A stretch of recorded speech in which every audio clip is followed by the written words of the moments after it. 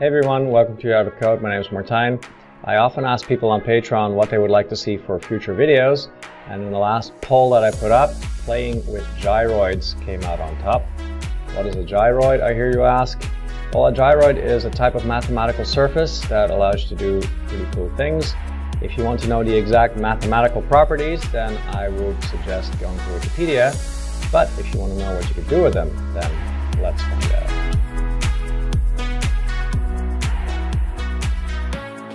Alright, I have here a shader that has a simple raymarcher in it. But this time I don't want to start from scratch because then I have to write a raymarcher from scratch and then it's going to be too long. The video is going to be too long. So if you want to follow along, then check out the link in the description. There's a starting point so that you get the exact same shader as what I have here. So this is just a basic raymarcher. If you want to know how to write a raymarcher yourself, then check out this video. That link is also in the description. Alright, so I have here just a simple cube that I can spin around with the mouse. But we don't want a cube, we want that gyroid function, right? So let me just collapse some of these functions here so we can scroll back and forth a bit easier. So also let me make this large so you can see this all the way from the other side of your living room. And so there is this get distance function, and right now there's only a box in there. So let's make a gyroid. So let me just write it out and then we can play with it. So I'm going to say float gyroid equals, and a gyroid is just a dot product of two vectors, and the first vector is the sine of p, and that might be a bit confusing because like this p is the 3D marching position, and it's a vector 3, so it has an x, a y, and a z. So whenever you see this, and this is a vector of any kind, a vector 2 or a vector 3 or a vector 4, then really what that's doing is this. It's doing sin.p, or like the sine of px, the sine of py, and the sine of pz. That is the same thing. Okay, it's just that in shading languages you can do the same instruction on all members of a vector at once. So that's what this is. So this gives me a vector that is like the sine of the location each time. And then dot product is always between two vectors. And so the other vector is not the cosine of just p, but p and then shuffled around a little bit, or swizzled. And we swizzle it like this, I think. Otherwise we can change it if it's not right. So this basically just makes it that it swaps around the x, y, and z values. So that where it was the x value, now it's the z value. Where it was the y, now it's the x. And where it was the z, now it's the y. And that, my friends, is all there is to it. So let's have a look at this gyroid, and let's see what this looks like. Ooh. So now we have a bunch of spirals here, and it's a bit hard to see what's going on here when I move around. So let's do a little trick, and let's use that box to contain the gyroid, because we can use a boolean function, a boolean intersection, to only show the gyroid where the box is, or inside of the box. And if you want to know about that, I did a video about booleans. You can check that out over here and also in the description. So let's do this. So let me just make a float d for distance. That will just keep the distance as we're kind of adding and subtracting things. So d equals the maximum of box and the gyroid. And that is how you do an intersection. So, and now over here, I'm just going to return that distance d. So now I only see the gyroid where it is inside of the box. And right now you can't really see that much because the gyroid is too big or the box is too small. So let's scale the gyroid. And in order to scale, you can just scale the position. So if I scale the position, then it will scale the gyroid, and now I get a lot of screw-ups here, because if you scale an object by doing this, then you have to subtract the final distance by that same amount. So let's go over here and divide that by 10. And now we have something like this. And that already looks pretty cool. Let me zoom in a tiny little bit. Okay, so here's my camera code. That's to rotate. And then over here I get my ray direction, and that's the zoom factor. So we can set the zoom to 2 to zoom in. And that looks pretty cool for one line of code. Let's look at this gyroid in 2D for 1 second, so that we can maybe get a better idea of what we're looking at. So now, you know what? Actually, before that, let's just take this and put this in its own gyroid function. So let me just cut this and say over here, float SD gyroid, and SD stands for signed distance. And signed distance just means that the function will return a positive number when the position is outside of the shape, and it returns a negative number when it's inside of the shape. That's what signed distance means. And so, where am I? Over here. So that's going to take a vec3 p as an input. And now we could stick all of this in here. And now, what I'll do, like this 10 here, let's have that as a parameter. So I call that parameter scale, and then I just have to add that over here, float scale. And then I have to, I multiply by scale over there, and then I'm going to divide by scale over here. And I don't have to do this. I could just return that value right away. So return. And let's just see what that looks like real quick. So float gyroid equals SD gyroid, and then I just put my position P, and then the scale, right? So I could do a different scale, let's say 8, and then I get that. So that works.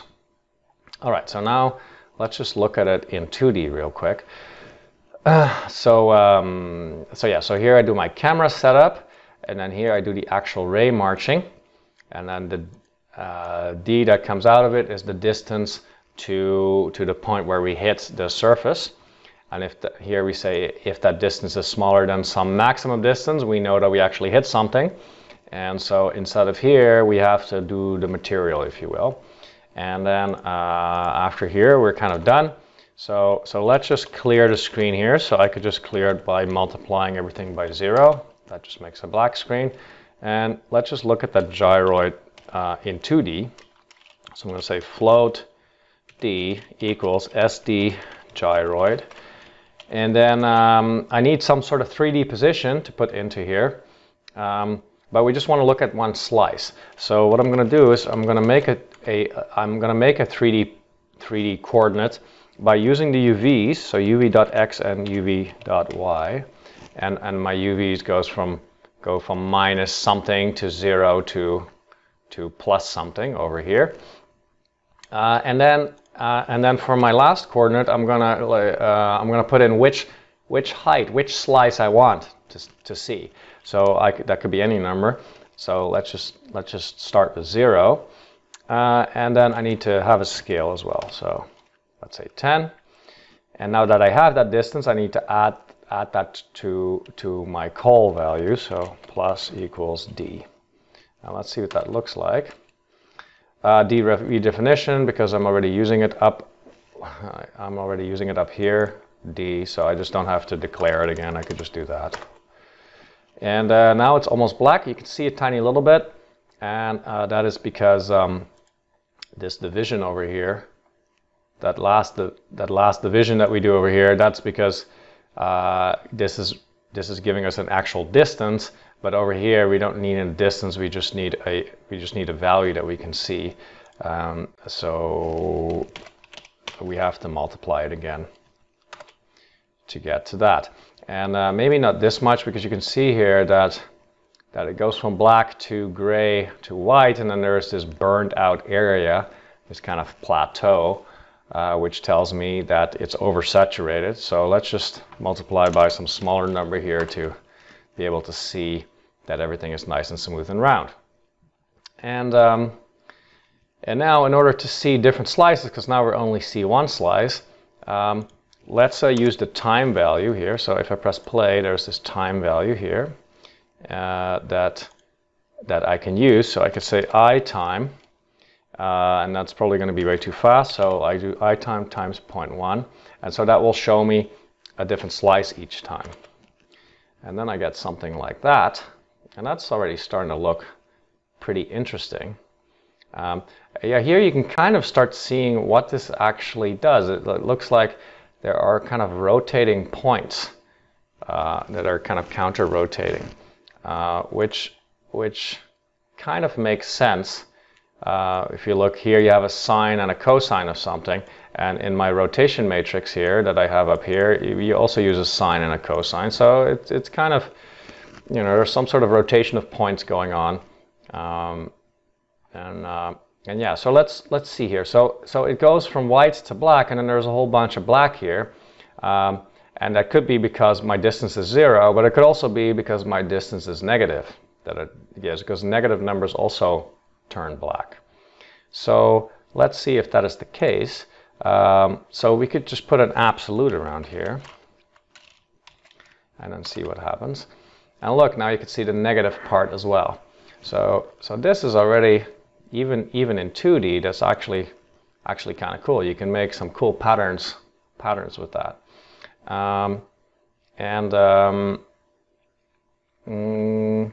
Yeah, so let's use this absolute inside of the gyroid function and see what that looks like in 3D. So let me get rid of this and get rid of that to get back to where we were, which is here. So supposedly the solid parts here also have structure.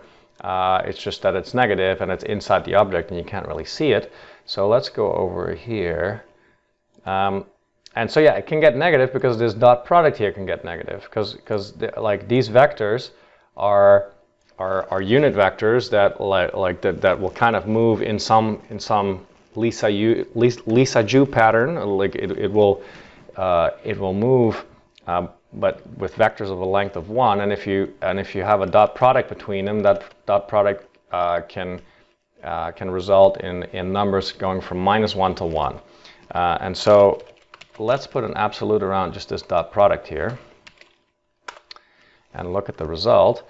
And now we see this ghostly thing, and what we're actually looking at is a surface of 0 thickness. And what you're seeing here is just some errors, really, because you really should be able to see a 0 thickness surface. And so what we have to do, and it is 0 thickness because well, if I go back here, because this here goes from some positive number to 0, and then from 0 back to some positive number. And but they're like the 0 iso line here has no thickness, and so in order to get some thickness, I would have to subtract from this something. No, not here. Over here, I'd have to subtract some number in order to get some thickness to this, right? And so similarly, in 3D, I would have to subtract something. So let me just go back to over here. So over here, if I subtract something, let's say 0.01, now you can see that we have some surface. And we still get some minor screw-ups here, and that is just because we're overstepping a little bit sometimes, because apparently this is not a precise distance. And so to fix that, I can just go over here where I have my gyroid and just multiply by some number slightly smaller than 1. To make the step size smaller so that we don't overstep. And you kind of have to check which number is best because you want the largest number possible without any screw-ups. But I think 0.7 is probably the best. Well, actually it depends on the thickness too. Yeah, I think this is probably pretty safe. If you go thinner, then you would have to make this a bit smaller so that you don't have any issues. So that's already pretty cool. So let's take this and make this into its own parameter. So I'll call it thickness. thickness, and then I go over here and I say float thickness, and so now I have that. So now I can just put that in here, say 0.02, and I also have to put it down here, otherwise I get an error. So comma 0.02, and let's see, so that seems to work. And then if I go now over here, I can make it thicker. All right. All right. So what else do we have? Yeah. So this gyroid has it divides space up into two spaces, in an inside and an outside. Really, it's just that with the absolute right now we made both sides the outside, but originally, if I take this absolute back out, there is an inside, or there's an outside, and then there is an inside, right? So those are two areas, and we could shift this wall from the outside to the inside, because so this dot product, I said before, it goes from -1 to 1. If we add or subtract something here, then we can shift that -1 to 1. We could shift that left or right. Let's see what that does. So if I do -0.1, now you see that that wall gets shifted to one side. And if you do plus, it gets shifted to the other side, and so you can get different kind of looks to this. Like what happens if I push that really far? Now you see that you get almost some sort of lattice structure here, even though it's pretty much the same thing. So let's also take this out. So let's call this bias, and then I go over here and I say float bias, and then I have to add it over here. So let's say 1, and over here, down here, you can say 1. All right. So that's another thing you can do. Now let's go back to the 2D version again. And I don't need this absolute anymore because now it's baked into the gyroid itself. Let's see here, but now I need to, because my scale is different, I guess I have to change this so that that's too bright.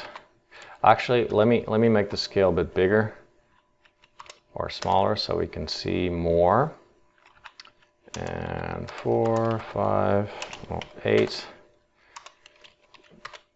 10. Okay, and if you press play here, all right, so that is one thing. Why is it not gyroid? Why don't I see the inside? Oh, okay, well I do need the absolute because we have an inside and an outside still, so I do need the absolute right here. Now what am I doing wrong? Put it over there. Okay, I don't need the absolute. The bias was kind of screwing with me. So yeah, all right. So there we have it. And then let's set this back to something smaller. Okay, so there are some other things that we can play with over here. If I go over here, so here I have these two vectors. I can play and make one of them smaller or larger. I can change the ratio between, the size ratio between them. So I could, let's see what happens if I multiply this by 2, and now you see you get a totally different pattern, and you can get different patterns all over the place for different values between them, and they don't have to be integer values. They could be just any value. So I encourage you to play with this and see what cool things you can come up with. So let's see what this looks like in 3D. To get rid of that again and get rid of this. And so now we have something different looking. You see that there's more screw-ups now, but that is just because we multiplied here. Like basically we're scaling an object, and if we scale it, then the rule was that we have to bake that into, we have to divide that back out. And so what you would have to do here is you would have to take this by itself and multiply this by the largest of these two, so by 2 in this case. So if I multiply this by 2, then you don't have any more errors. And a different cool shape. So, so I encourage you, if you want to invent something cool, to play with that. But for this video, I'm not going to do that, so I'm just going to take that back out, and take that out, and take that out, and put it back to where it was. And let's try to play with this a little bit more. Let me see here, where are we? So 8 and 0.5, so let's make it a little bit thinner, and let's push it out a little bit more so we have more of that lattice structure as opposed to the two surfaces. And let's make it a little bit bigger, or like less repetitions, 6 or 5 maybe even. Okay. All right. So now, so this is just a standard a distance function, and you can do all the things that you can do with other distance functions like twist and taper and different Boolean operations and stuff like that. You can do that with this as well. So let's play with that a little bit and see what we can get. Let me just call this G1 over here and G1 over there, because let's start adding some of these gyroids. So there's a G2, and let's see if, for instance, we could have 2 interlocking lattices. Okay, so if I want to get 2 lattices, then I have to union them together. So I do float G equals the minimum of G1 and G2. If you don't know how these Boolean operations work, I made a video about that specifically. You can check that out over here, also in the description. So this would be a union. But if I do a union between 2 things that are exactly the same, then obviously you're not going to see anything. Also, I have to say G over there. So for that, I would have to move this over a little bit. So in order to move a shape over, what you have to do is you have to move the position over in the other direction. So what I could do here is move this over a little bit. So let me just see here what I can do. All right, so now we have 2 of these shapes that are interlocking. So you can see that you can do some pretty cool shit with this. Another thing that we could do is, instead of that, we could say we leave the first one, and we kind of dilate the first one. Let's see. Okay, so now I have one that's dilated and the other one's in the middle. So now you have, well, this. So you can play with this to your heart's content and make many cool things. So that is union. So that is a union. And let's see what else we can do. We could do a subtraction. So float G equals max of G1 minus G2. And I'll probably have to move that second gyroid in order to get something. Yeah, let me see here. Yeah, I'm just going to make more repetition here, and then we'll see what happens. All right, so now you have one subtracted from the other one. This is the second gyroid subtracted from the first one. Yeah, I think it's probably... Here, let me change this. Yeah. Well, you can see this is powerful. You could do a lot of cool shit with this. All right. Let's see what else. Yeah, let's use the second gyroid as a bump map for the first one. So yeah, this is subtraction. So subtraction. But let's use the second one as a bump map for the first one. So what I do is I say G1 plus equals G2. And and then over here I'll just say G1. And I'll probably have to attenuate that a little bit because this is way too much. This gives me this noodly soup over here. But let me make that a little bit smaller, and also let me push the first one back to the lattice. So I'll push it over here. Okay, so now let's see. Okay, that's maybe too much. So now we can use, so now we're using the second one as a bump map for the first one. And let's minus that. And let's play with the repetitions a little bit on the second one. So maybe something like that. See, if you want something organic, that looks organic when you, like, if you want something that doesn't look like it repeats, then what you want to do is these two numbers, these two scales here, they shouldn't be, I don't know what the word is for it, but they shouldn't be easy multiples of each other. So like if this is 4 and this is 8, then every 2 periods they fall on top of each other again. And so that means that every 2 periods you would have the exact same bumps.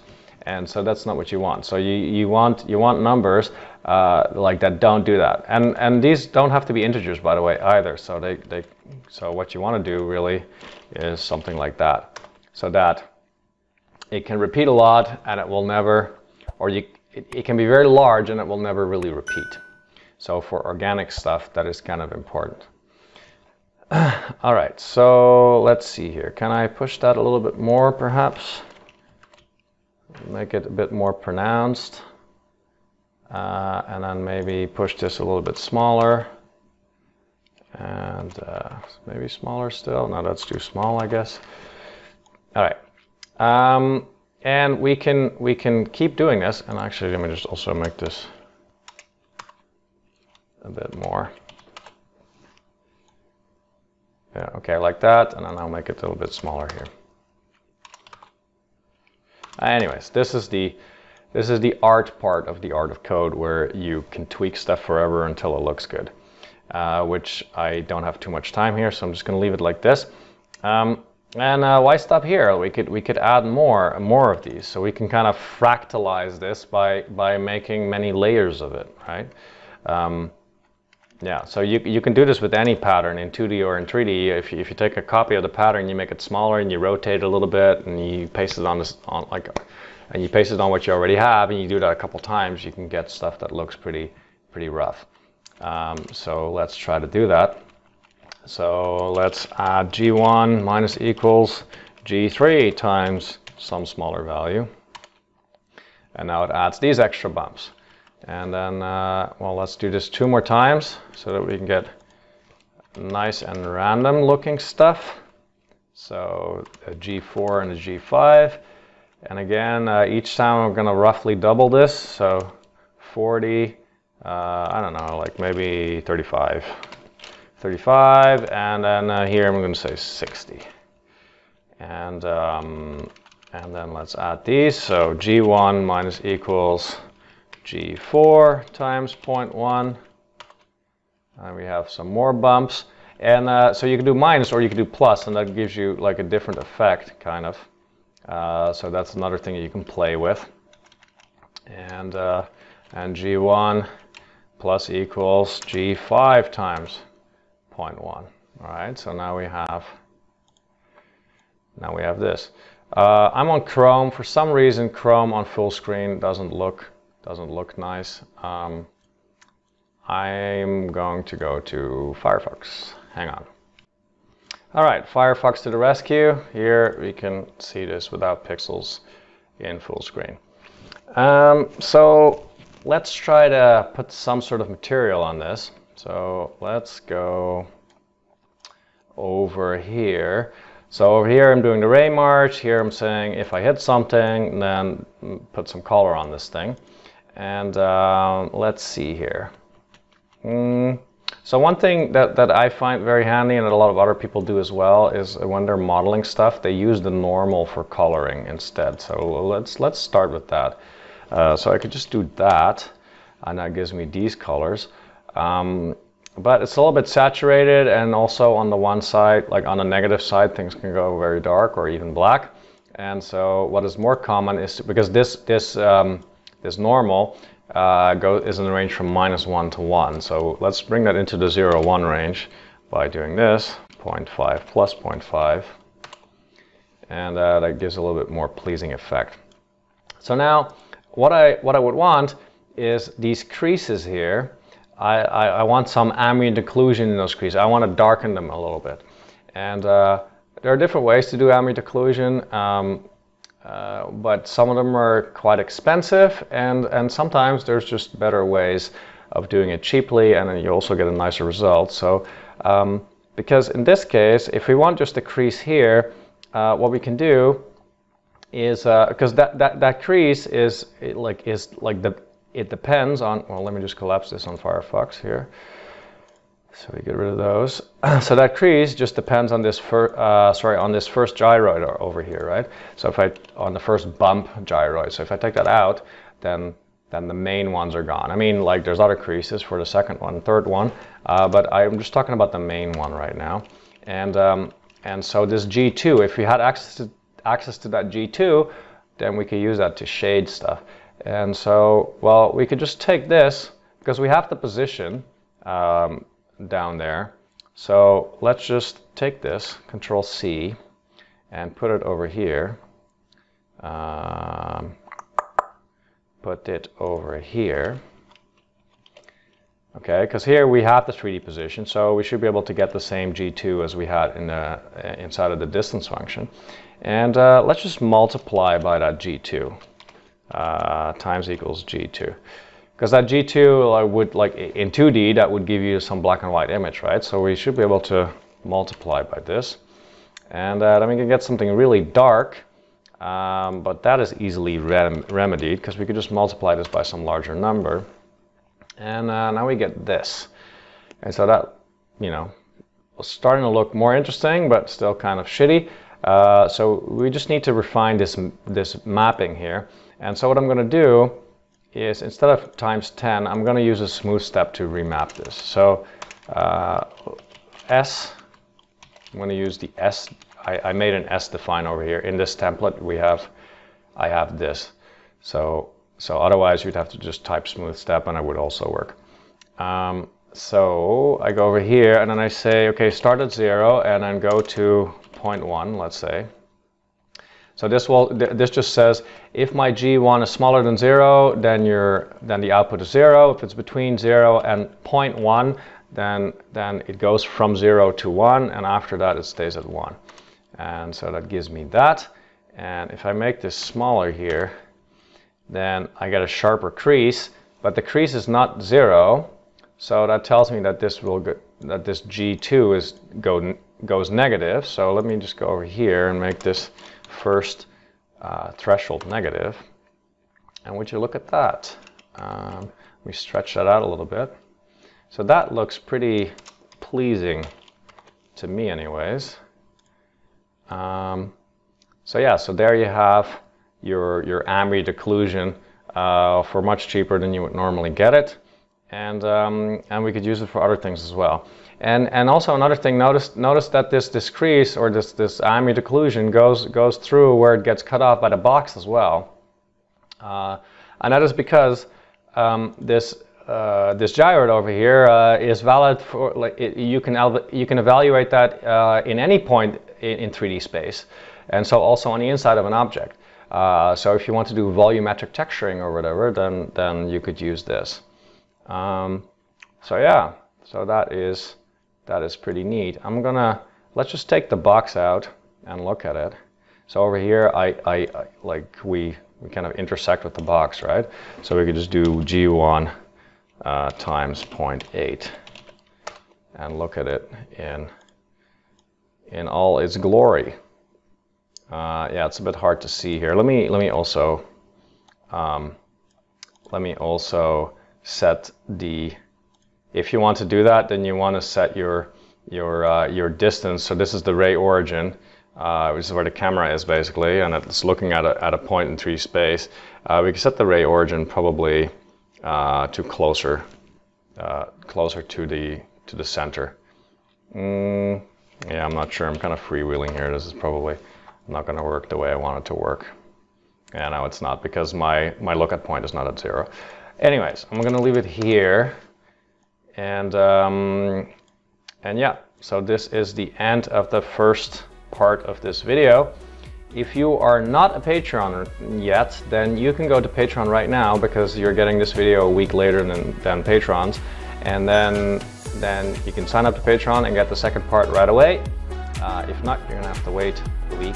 But I hope you liked this. If you did, by the way, please click that like button. It doesn't cost you anything, and it really helps out in promoting this video.